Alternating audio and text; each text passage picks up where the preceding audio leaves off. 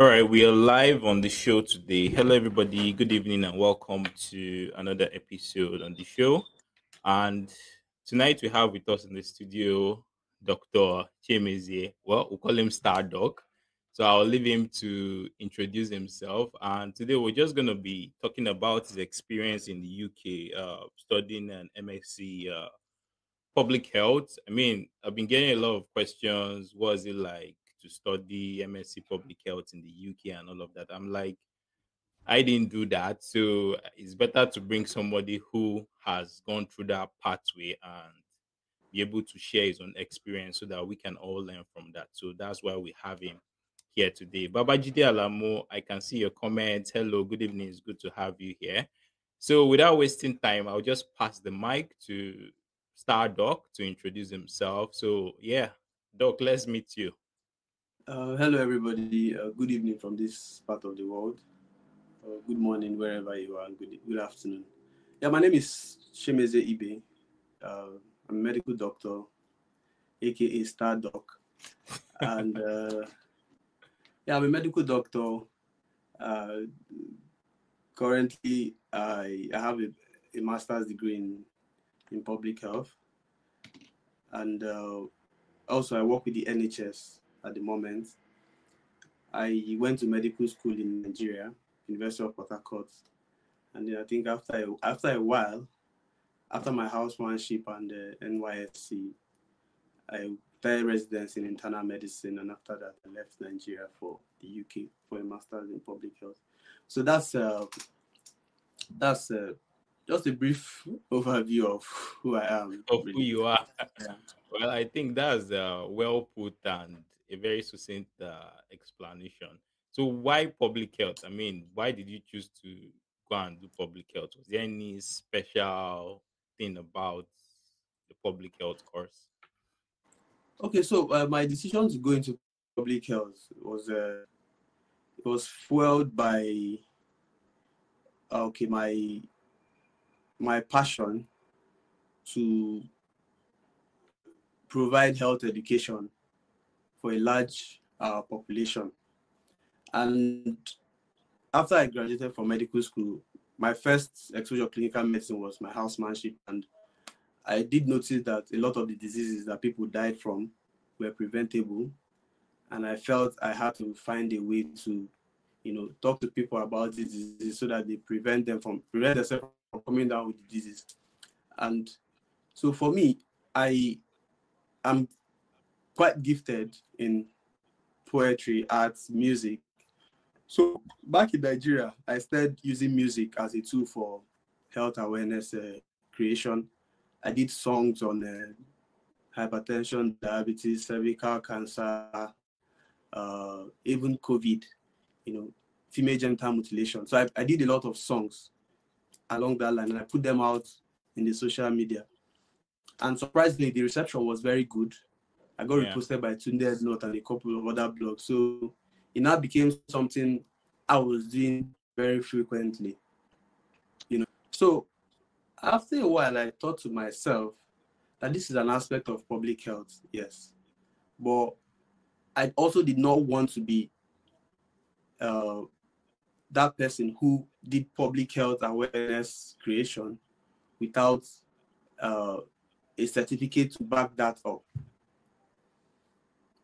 So I felt, okay, get a master's in public health so that when next you want to address public health issues, you're talking about this issue from a professional point of view, not just the guy who is a doctor who sings and who is interested in educating people.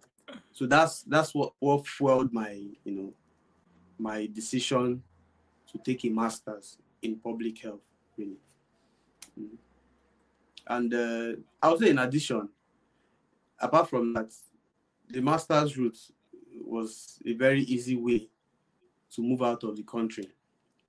You get. And at the time I Okay. left the country, I had just my IELTS, So fine, you love to do these kind of things. Why don't you get a certificate to back it up? So that when next you talk to people about public health interventions, you're talking from a professional point of view, and you'll be good. So that's what fueled my drive to do public health. Really.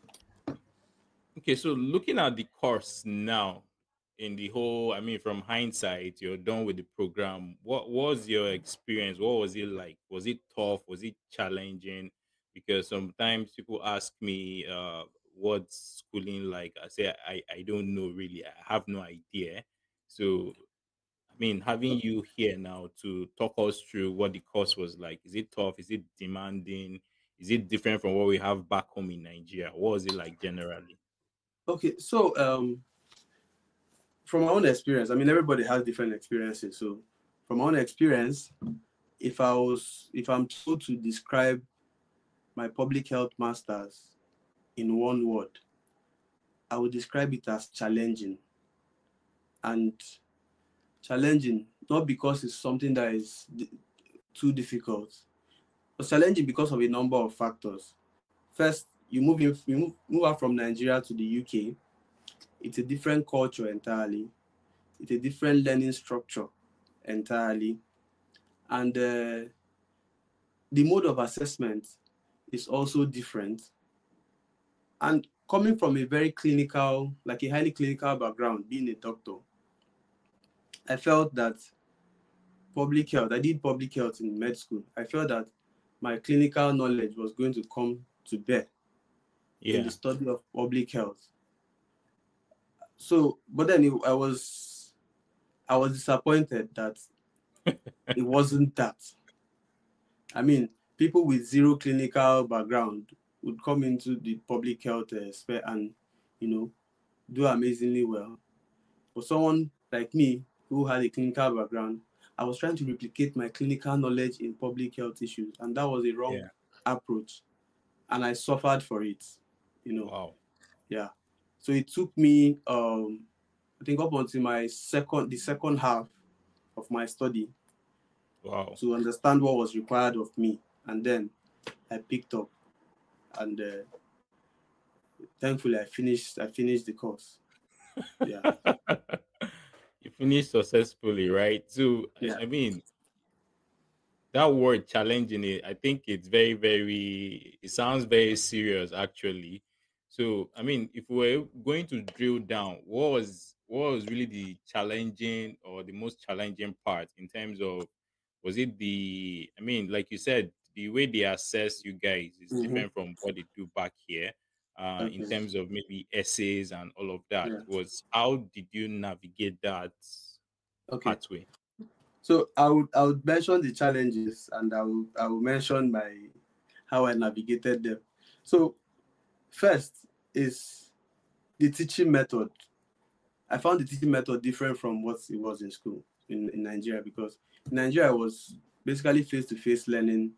The lecturer is there, sometimes reading out from his notes and all of that.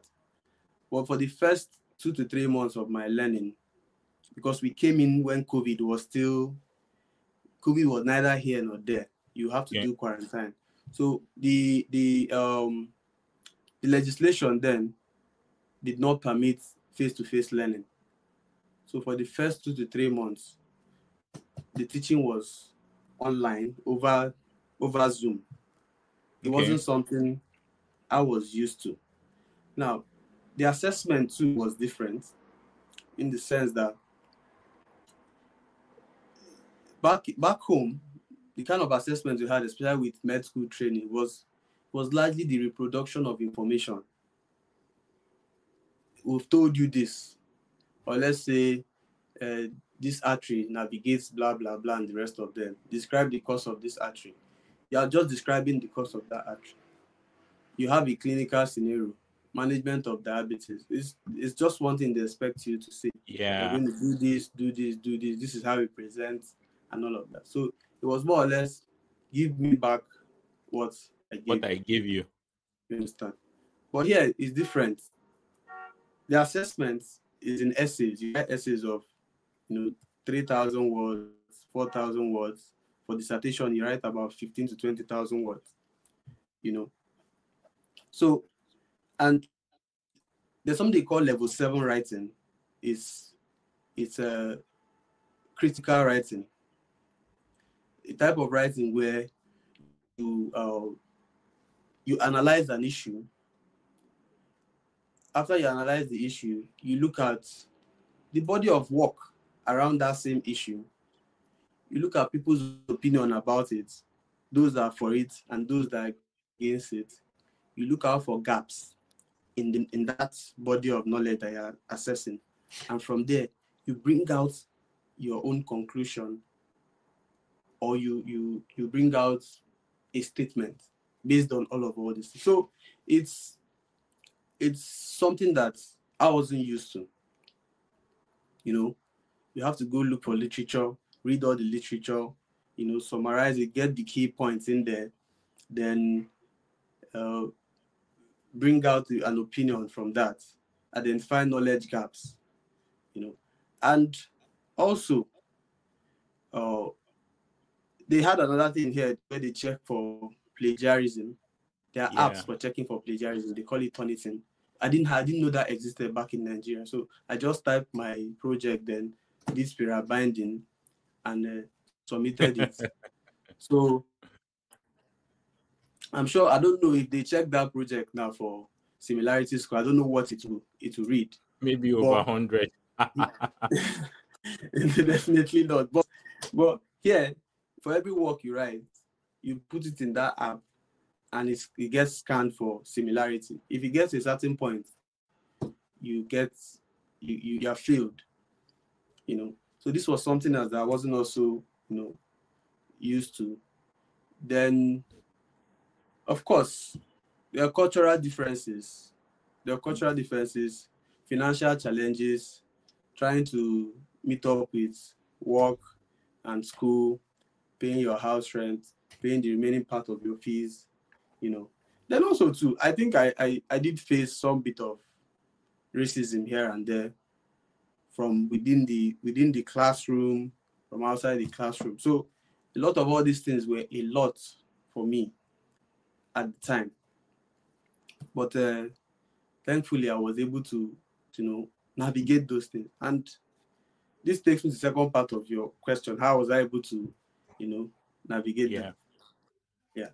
So for the academic part of it, I was lucky enough to meet an old friend from university days who graduated. I think he graduated from healthcare management or so. Okay. So he reached out to me and said, "How are you doing?" And I said, "I'm fine. I'm the rest of it." He said, "Okay, how's studies?" I told him I was struggling because as I had failed half of my courses for that semester, and he gave me the essays he wrote during his time as a student in Swansea University. Yeah. And what I did was read his essay. So I read his essay. I just kind of understood the pattern in which he wrote. Understood the pattern in which he wrote, how he analyzed issues, how Yeah. he brought different literature together and brought out a central message from them. So I read the first essay, I read the second essay, and I got an understanding. So from that moment, when I started writing my essays, I started doing Well. but well. That was how I was able to navigate that one. For the assessment, so the first essay I wrote, it was a formative essay where they don't it's an essay they tell you to write for testing. Let them just test you. Okay. So I wrote that essay, and my plagiarism score was high. So I got a 0 in that Wow. essay. I got a 0 in that essay, and they told me my plagiarism score was high, that it was similar to a lot of works. So it was then someone told me about an app they call Grammarly. Okay. So with the Grammarly app, you put it on your laptop, you write your essay, and it helps you, correct spelling errors. It helps you with your referencing. It also helps you with paraphrasing, and you are able to check the perceived similarity of your work to over 10,000 works written in the world. Mm-hmm. So what Okay. that did for me was that with that Grammarly app, I could tell that uh, if my work has less than 10% or 50% similarity, I know that I'm good. I send it back to them in Turnitin, and that never happened again. So that was how I, Again. navigated that one. I mean, so that's that. For the cultural shock, I just linked up with a lot of Nigerian people, people of similar thinking, people of similar ideas, people of similar color, people who understood the challenges, Yeah. we just had an informal support group for ourselves, for racism. You just have to dust that off your shoulder, and sometimes you actually have to stand up to people and say, no, you can't do this is not acceptable. Mm. Sometimes I had to tell one guy in my class then that, see, I I pay I pay I paid my school fees out of pocket. I don't owe the school anything. I don't even owe you anything. So you're not going to come here and talk to me in a manner that is disrespectful. And that was how I addressed that. So for some, you just ignore and move on with your life. So that's about that, really. You know. So then, okay, that's cool. When you were talking, you talked about paying bills or and all of that. So, I mean, how did you survive that phase in terms of what kind of jobs were you doing to survive? Also, bearing in mind, I think these are student visa restriction on I think 20 hours a week or something. So, how did you Yeah. get by? Okay. So I would say, like, I consider myself quite lucky because, first off, before I left Nigeria, my father sponsored my master's degree. So I didn't come here on scholarship, or I would say I was on my father's scholarship, if I'll use that word. So so the money he gave me paid, I would say, over, it was enough to pay 100% of the school fees, but I knew that I had to also set out money for rent, you know. So that money he gave me was able to cover, like, I say 85% of my school fees. Okay. Then, and my rent for the first few months, say 3 to 4 months thereabout. And the thing is this: when you come into the UK, I don't know about most people. For me, I couldn't secure a job. You are likely not going to secure a job in the first month. You might secure a Yeah. job in the second month, and by the time they do all the checks and security checks and all the checks Yeah. and everything, it would have entered another month. So by the third month, you see that the money you came with from Nigeria, of course, you also be spending naira for that first few months, because you are going to be changing it to pounds in what do you call it, at black Okay. market rates. Wow. You understand? So I'll say I got very good buffer for the first 2 to 3 months of my stay here. But after that, I now had to start, looking for jobs to be able to pay rent, to be able to, pay the remaining part of the small part of the school. I think it was about 3,000 left, which is also big money, That's significant. Yeah, I had to pay, because I was not paying it every other day, £100, £200, and the rest of them. You get. So the first job I did here, was I worked in a care home. That was the first job I did in Swansea. I worked in a care home, and I would travel from Swansea, from the central part of Swansea, to one place they call Claneckley. It's like an hour and a half on the bus. And because of poor transportation, the first bus usually left around, say, 7:05. So you have to be at the bus station before then, you know, and we'll ride, go there, walk. Then in the night, I'll still come back. So that's the job I was doing initially. But after a while, I had to quit the job because, first off, Yeah. my shifts were starting at 7. And this is like one of the problems of being here too. Like, you also have to be very careful with the job they give you. My shift were starting around 7, but the first bus leaves at 7:05, and it's an hour and a half an hour and a half trip. So what that meant was that I would perpetually be late for those shifts. I don't know Yeah. if you understand what I'm saying. Yeah. So I complained to the manager, why don't you give me afternoon shifts? Why don't you consider school and the rest of them?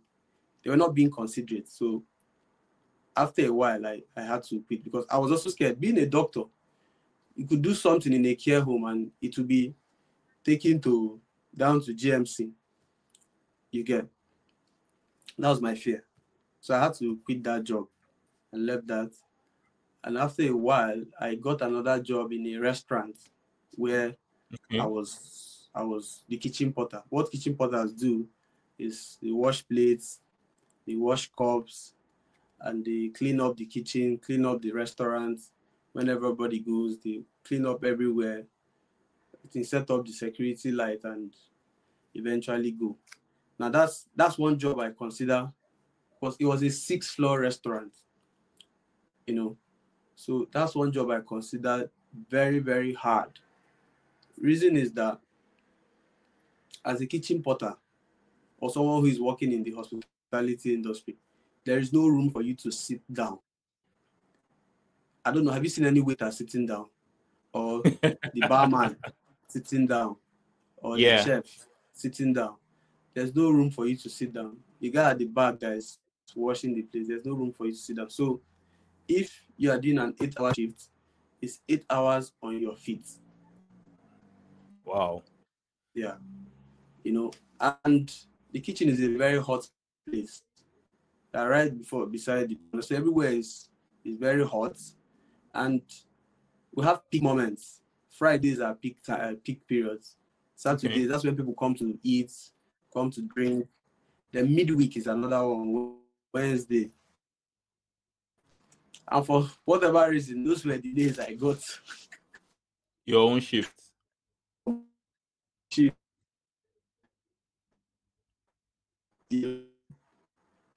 So I'll resume at 6 p.m. and sometimes go back home by 2 a.m., 3 a.m. because Yeah. even after 8 hours, you can. No, can you hear me? Yeah, I can hear you. Yes, go ahead. Mm, yeah. So I said some when my shift starts at 6 p.m. because that's when the rest people, come in and all of that. During the day, there's nothing more that happens. So Okay. 6 to 2 a.m. 6 to 12 is 6 hours now. 2 a.m. is 8 hours. But then sometimes you can do extra hours if there's so much to do and you haven't cleaned up. You're not going to leave the place. That's Wow. you know. Then that was another job that I did. Then after a while,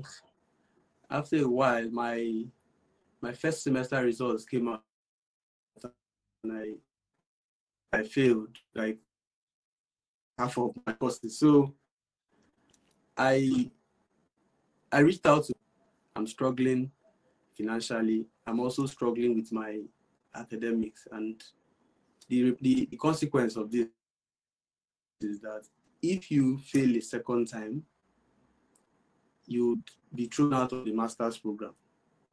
You get, and I had plans Yeah. lined up as well. So so he asked me, okay, how was he going to be able to support me? I'm like, I feel like the next 3 months I should just use it and focus on finishing this coursework and writing my receipt. That way, he did was told me, okay, I should forget about working for that period of time. Yeah. He was going to handle my rent and whatever small money I had saved up, I could use it for my feeding so that in 3 months I would have finished up my coursework and sorted Yeah. out my receipts. So that came in very handy at that point. So once can you hear me? Yeah, I can hear you. Yeah, go ahead. So apologies, guys, for the network glitch. We are back on air. So yeah, we're still talking about how you're able to, manage your finances. I think you stopped at the point where you said your first semester results were out and you had failed Yeah. and all of that. So yeah. Yeah. Yeah. So like I had failed those first semester courses. And I took solace in the fact that, okay, I also passed Lab 1 in that period. So it didn't pain me so much. But I Yeah. knew what Okay. the problem was because I didn't understand the system at the time. I was trying to still understand how things were going, and I was also struggling with the jobs and all. So I I reached out to my elder brother, who at the time told me to quit work for a while and focus on getting off my second semester results out, and Yeah. also uh, yeah, taking off my second semester and also passing those receipts. So within that period of about 3 to 4 months, he he took care of my rent, and I I had to handle my feeding and other things. You get. Yeah. Yeah. So once my second semester finished, now after second semester, what is left for you is dissertation, and your physical presence is not needed in dissertation except you are doing something in a lab in the uni. So I Okay. selected a topic that would, even if I was in Nigeria, I could stay on my laptop and do that topic. And do it. You Okay. get. Yeah. So I left Swansea for London, and I picked up a job as a nursing assistant or healthcare assistant. It was Okay. a band 2 role. Here, when they give you jobs, they classify you as in bands. I don't know if band 1 exists, but I think the lowest I've seen is the band 2 role. So I was working as a healthcare assistant at Royal Free Hospital, working with the nurses, as assisting them, checking vital signs, cleaning up patients, dressing their beds, just those kind of jobs. And one thing I did was I didn't let anybody know I was a medical doctor, you know, Wow. because Okay. there was no need for that. I would just do my job, go back home, ask questions. Okay, teach me how to check this. What does this mean? You know, and that money I got there was able to now start paying my rent in London and feeding me. Okay. There was no room for any saving. It Wow. was just, there was no room for any savings. Like, go out there, work, pay your rent, eat, go back there and work. So if I didn't work, I would probably be out on the streets. You get. Yeah. We are But live on the show today. Hello, yeah, everybody. Okay. yeah. But Wow.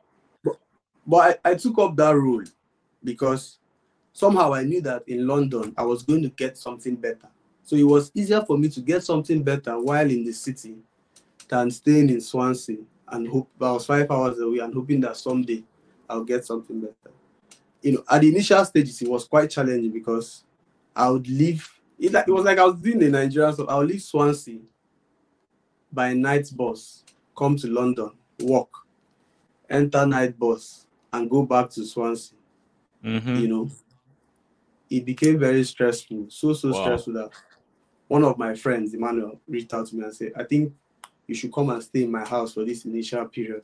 That way, it will help you save some cost, help you also get involved and know how to arrange yourself.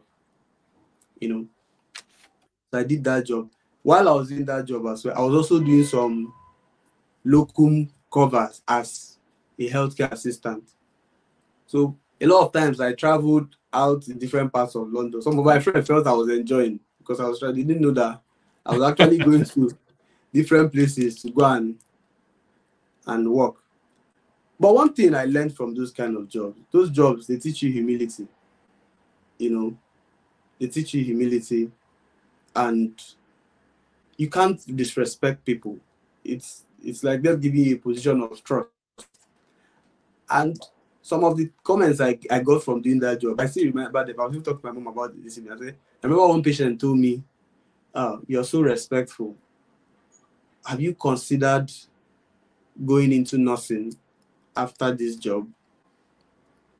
And and I told her that, well, the future will decide whether I would do that. But she was saying that because she felt like I was doing the job with so much compassion that she felt like Yeah. I deserved more, not knowing that I was even a doctor. You get. So I did that job for a while, and along the line, one of my friends called me and told me that that in the UK that there was a role called medical support. It was for medical doctors who did not have GMC registration, and that Okay. if I was interested, it could link me up. What it means that you'll be working in the clinical area with consultants, with other doctors. You do everything that they do, but you are not going to prescribe. But they are going to pay you as good as they pay doctors. Interesting. Wow. Okay. Yeah. So he gave me that idea, and I'm like, fine, just send me the link. They sent me the link, and I interviewed for the role. And something miraculous happened at that interview. I had a black guy and a white woman in the board. So they asked me, walk me through your CV, tell me what you're doing, tell me this, and that. I finished saying, they asked me about some clinical scenarios. I talked about that. They asked me just general questions and said they've gone through my CV and they said, okay, if we want you to start, when do you see yourself starting? And I said, I'm ready to start immediately. I currently work just down here and I need to give them 1 week notice. So they were like, okay, we'll get back to you. And the black guy said to me, floret. And I said, floret. Now, floret is a slang that we use back in King's College. Okay. You know? So it happened that he went through my CV and saw that I was a King's College boy. And he was at the head of the employment panel. And he said floret, I said floret, and they closed the interview. At that point, I knew that no matter what, I was going to be considered for that role. Someone I had never met before. He went to King's College like 7-8 years before I did. And 2 days later, I got a mail that they had taken me, that I should show up for induction, training, and blah, blah, blah, and Yeah. all that stuff.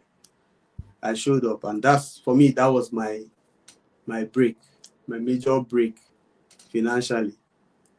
I rented a bigger apartment or a bigger room, let me put it that way, closer to the hospital.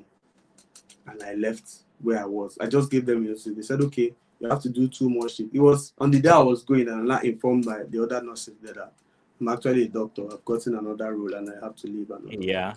They're like, there was this woman from Portugal, a black woman. From the first day she saw me there, she's in her 60s or 50s or whatever. She just liked me. I was like, black people, we need to support ourselves. Anything you don't know, please don't do. Don't get into trouble. If they ask you to do this and you don't know, come and call me. I'm going to do it. I see you like a son to me. I see you are hardworking. So when I eventually told her, she was like, wow. That she just knew that there was something about me. So that's how I left that and moved on to being working as medical support. And Okay. it became, that was, for once in a very long time, I felt like a medical doctor, because you would go to the ward, you're going to see patients, you're going to document just like the regular house officer stuff that we do back in Nigeria. Yeah. Document, they will write the prescriptions and they will engage you in clinical stuff. They will do clinical teaching. And I was paid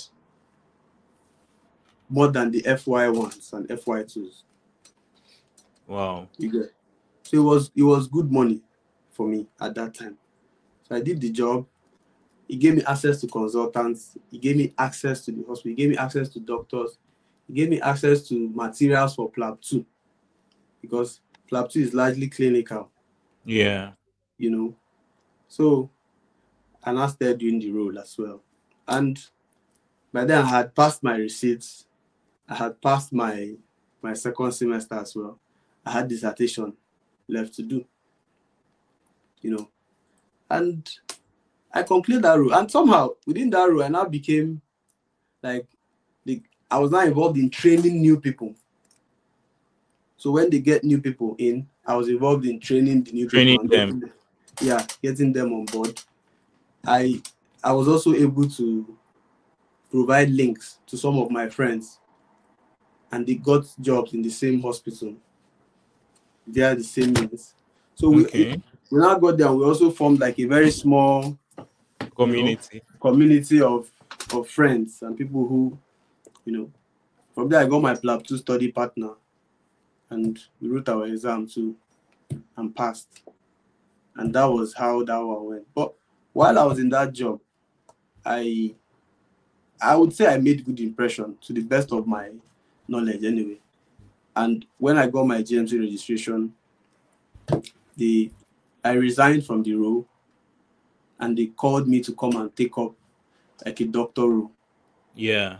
Yeah, like 3-4 days after I resigned from that role, and that was how I also changed from being a caregiver to being a kitchen porter to being a healthcare assistant and nursing assistant to being jobless to being medical support worker now to being a doctor in the UK. A proper doctor. And concluding my MSc. So that was the journey for me. But in all of this thing, I would say that I had good support from my friends and family. Friends who came in here with skilled worker visa, who were already doctors and the rest of them. Sometimes I'll call and say, I beg, please, I'm trying to do this and that. Give me £200. I need to sort out this issue. I'll give you back. So for every time I needed maybe a place to borrow money from, there were people who were willing to give me. And they gave me because they knew that I was going to pay back at the day I said I'm going to pay back. Pay back, yeah. Sometimes it gets overwhelming and I call my friend and say, so you go, how far? I'm coming to your place in Coventry. Let me just come and rest from all this madness. Like, okay, fine. And one thing about here is that if you're in the UK, traveling to other European countries is cheap, is easy. So there were times I made use of that opportunity, got visas, Schengen visa to Spain, took a trip, less than £100-200. And, I came back too. Still here, got an American visa as well, and for me, I put traveling as a key part of my, distressing technique. Yeah. Okay. Yeah. So that was the journey for me, really, So I mean, looking at the PLAB partner, so how were you able to, manage the whole preparation, writing the exams in the middle of the masters and all of that? I'm trying to imagine mentally the type of pressure you would have been on. How did you, get around that? So I would say that, remember I told you that I did fail some courses. Yeah. And I was looking back, that's a blessing in disguise, really. Because what happens in the UK is that if you fail a course in first semester, you have I think about 2 to 3 months after second semester to rewrite those courses. You get? Okay. So that gives you a window, and a course that you failed, you already know what you have to do to pass this time around. Pass, yes. So that gives you a period of nothingness. A period where you are doing nothing, really. Imagine someone giving you 3 months to write a 3,500 word essay that you have written before. All you have to do is, okay, change this, put this and all of that. So I had a time of, actually doing nothing serious. And I still have to work 20 hours a week. So you see that I had even 20 more hours of free time. Okay. So I put that into my PLAB. So this is what I did. Before I came to the UK, I was already studying for PLAB 1. Because I came into the UK August, September. Let me say September. My PLAB was November. Yeah. So I had September and October to prepare. However, before that time, I was already studying for it. So when I came into the UK, that last 2 months were for me to consolidate and, finish up my last preparation for that PLAB 1. And this was the time I failed the courses from first semester. So it was more like, let's sacrifice something. There's an option of receipt in 2 months. But with PLAB 1, if you fail, you may not get date till another 1 year. Yes. So I put a lot of energy while using 1 year to be listening to the master small. You get. So I passed the PLAB 1, failed part of the masters. I'm like, okay, let's go and get the receipt. So I quickly did my receipt. It got me some time again. Then I started studying for PLAB 2 after my second semester. But Okay. I didn't pass my first attempt at PLAB 2. And I would say for me, the reason was that I had been away from clinical practice or anything clinical for a long time. Time. So it was I failed that exam just before the medical support job came. So and I entered into medical support job. What I was now doing was purely clinical work, see patients, talk to patients, how to do this procedure, how to do blah blah blah, and the rest of them. So I made use of that opportunity to learn on the job, while I also, went through my materials, went through some videos. There's a video I used, one Dr. LCD video. I used that as well. Then my work partner in the job was also preparing for PLAB 2. So we Okay. kind of linked up and started doing intense study group. So in October, I took good thing is that the medical support also helps you secure PLAB dates straight from the Oh, GMC. wow. Okay. Wow. If you're working as a medical support worker and you have PLAB 2, they're going to pay you for that exam you are going to write. They see it as it's a day of work. They will pay you your money for that day of the exam. They are also going to call the GMC to secure a date for you. So you're going to open your portal and see that there's a date available to just you, To go and write. and for you to go and register. And the GMC will write to you, where you're a medical support worker, check your portal, this and that. You have your dates waiting for you there. Whatever date Wow. you choose, Wow. Nice. you get. So those were like some of the benefits that we got from. Apart from that, the job also gave me that hands-on experience. You get. Mm-hmm. So by the time then my dissertation has started, I spread my dissertation because I had a receipt. My dissertation did not start when my other people started, so I had like a prolonged time to do dissertation. So I fixed in my PLAB 2 in between, went in, wrote the exam, and passed. I wrote in October, passed in November. By December, I submitted my dissertation, and by January, I had the job from that. So summarily, I would say it's a lot, yes, but with planning and strategy, it's also very, very achievable. Really, I'll tell anybody, if you are coming to do a master's, have your IELTS already. Let's say you have your IELTS already. Before you come in, start preparing for your PLAB 1 already. Start preparing so that when you come in a few months, you write your PLAB 1. When you do your course, because coursework is usually very intense, Yes.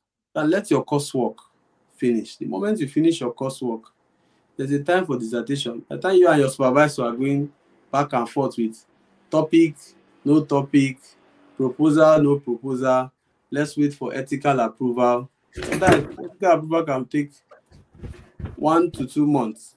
Yeah. Okay. Use that period and maybe do your academy or study for your PLAB 2.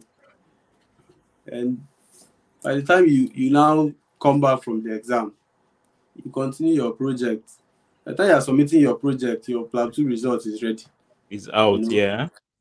and it's for me, I feel like being strategic, being intentional, and you know planning these things with that is very, very Doable. achievable. And it's I was able to get a job like real fast after the exam because I was already in the system. Yes. As the medical support stuff, right? Yeah, I was already in the system. I knew consultants. I had a good relationship with my line manager. uh, I had a good relationship with the nurses, with my colleagues. I was even already teaching people really doing PLAB 2 in the same hospital. I was already preparing them as well. Okay, do this, working together with my lab manager. So I was just one day, I opened my email. My line manager has recommended me to a consultant that I think these guys are good enough. Me and another person, these guys are good enough for this vacancy. Mm. Consider them, interview them. Mm. And I mean, that word alone, for someone to say, see this guy, now me send up. Mm. It's almost like, Strong recommendation. it's wrong. Yeah. That's it, you know.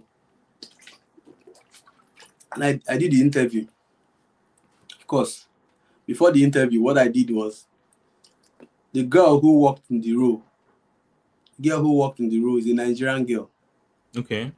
I went to meet her. I'm like, okay, during your interview, how did it go? What's the structure? What did they ask you?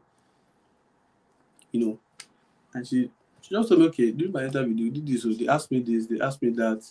You know, the major cases we see are this and this in this thing. They asked me the management and all of that. You know, lo and behold, when the interview came, not like they asked me the same questions, but I already had an idea of how to, Approach the direct my answers. You know, one of them was just what they asked her. Then the second one was totally different. Of course, I'm okay. sure they switch these things to be sure whether you are not a robot. You know, Hmm. You know, they can't be asking you maybe something about palliation now. They are going to talk about neutropenia and all the rest of them. So that's it. So they changed it, and I also answered it simply. Then they also start asking some common sense questions to even know, okay, Questions. how do you think? You get, and Mm-hmm. you know, and I answered it, and after that, I went about my normal business, and they called me. You get, so that's how I was able to navigate that part as well, really, Hmm. with the plab. It's quite interesting, because some people usually are worried about them. How am I going to be doing the MSc and still preparing for PLAB 1, PLAB 2, and all of that? So it's good to know that it's really it's something that is doable, right? Then, yeah, I think the last question I'll have for you is, I mean, though you've mentioned a couple of points, Mm. are there any tips that you want to, share for, some of us who might be considering coming to the UK for MSc and hoping to transition to, doctor work and all of that? Yes, I mean, I think the first tip would be to do dreadlocks. Just do that so that you know that we're coming to fight. Oh. it's a mad zone. Anyway, so sometimes people ask me, okay, why do you have dreadlocks and all of that? And I just laugh because for me, it was like I started keeping my hair at the point where, man, I was really, really struggling, with work, school. I was going crazy, and I'm like, you know what? Let me not they go barb hair for self. Let me focus on this, and this is just on the lighter note. But really, Yeah. I think um the tips I'll give is you first of all you have to have a plan. You have to have a plan. What is your plan really? Because do you it's not enough to carry your bag. I'm leaving. Let me go to the UK or let me go to this country. We'll find a way around it. No. Yes, the plan might not be 100% sure, but you should know that, okay, once I come in here, I want to write this exam. I want to write this exam by so and so time. I'll do this, and I should be able to transition. That's one. Financially, you also have to have like a good amount of money to support you for at least for the first few months. Like I did tell you, my father gave me 100% of my school fees. School fees, yeah. Yeah, and a little extra. And what did I do? I spread them with school fees and house rent for a while. You get. And within that while, I started looking for job. Somehow I was able to pay up and sort myself out. So you also need to have like a good financial plan. Don't come here hoping that you will raise 50% of your school fees from work. Reason is that there's a job work restriction of 20 hours. If you do more than that, you put yourself at a risk of not getting a visa renewal. You understand? So Mm-hmm. now at that 20 hours a week, it means that your earnings are capped. You can't go above a particular limit. So most of the money you even have might just be going into rent and feeding. Like I did tell you, there was a time that every money I had, once I go out and work that and get that £800, £900, 650 goes into rent. If you take out 650 from 900, what is left? Nothing is left. Yes. 250. You are going to buy food or make food for the next 1 month. Before you know it, at the end of the month, you have £70 left. You have to go back. So is it that £70 that you're going to use to raise over 8,000 pounds? No, that's also not possible. So I would also tell people, see, the moment you get here, it's important that you start looking for a job that will give you sponsorship after your stay or after your study or towards the Study. end of it. Yeah. Yeah, because the rule before now, I don't know if that has changed, but it was like you should have done at least I think 7 to 9 months of studying before you can switch. But I heard that has even changed, that you can switch from the next month if you have someone who is willing to Sponsor you. give you that sponsorship. So you start looking for those kind of jobs. Talk to people. Your greatest asset are human beings. Talk to people, get information, tell people to show you, teach you how to answer interview questions. If you are looking for a job in the hospital, look for those small roles, because it's easier for you to enter when you're at the door already. Mm-hmm. It's easier for you to enter when you're already at the door than for you to enter when you are far away. And that's how I entered. I went as a nursing assistant. I got close, close to the clinical area. Then went as medical support. Got even closer, you know, to the clinical, to the patient area. And now I'm where I am. You get that's another this thing. I would say collaborate. Think it's gone off a bit. He should be back soon. Hello, can you hear Okay. me? Yeah, I can hear you. Yes, please. Yeah. Collaborate with your people. And lastly, for the academic part, which is very, very important, I would advise that if you come in, uh, look for people who have done the course before. Those of your people that have done the course, ask around people who have done the course before. Ask them to give you their previous works. Be able to once you read those. Hello. Yeah, I can hear you. Go ahead. Once you read those works, it should be able to guide you. Then among your classmates, man, form study groups and pray too. That's what I have to say. Very important Yeah. because you need to cover everything with prayers. Let me see if there are any questions from anywhere. Checking here. I can't see any questions. So I mean, so it's been an interesting conversation so far, and I mean, my takeaways from this conversation is the first thing is to have a plan, so you don't just start living Nigeria without a plan or living wherever you are without a plan. So it's good to have a plan. Then sort out your finances very well before you move, because that's very important. Then I think you also mentioned the importance of having a good support network. Please, you mentioned you had people who were always available if you needed to borrow £100 or £200. So those friends and that network is good. Then yeah, you mentioned asking questions. So information is key, because apparently, I mean, it's only by asking that we get the information we want. So you need to always ask questions, then network with persons, collaborate with people, then look for people who have gone through that journey to ask how they did it and how they managed to get around the whole obstacles.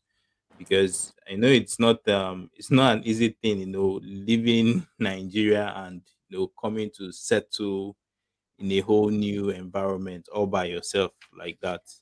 It's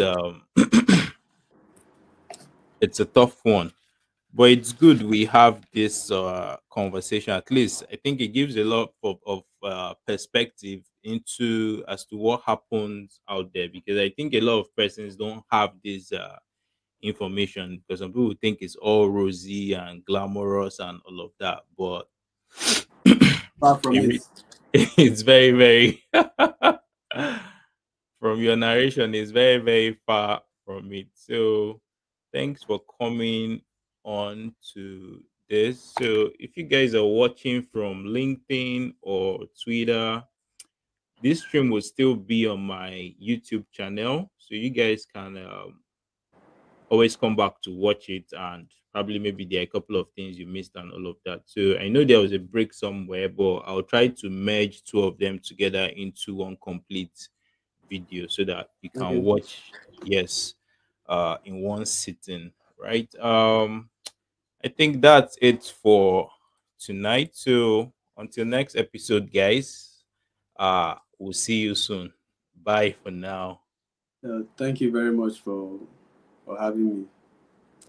All right. I really appreciate this session. All right, now. So can I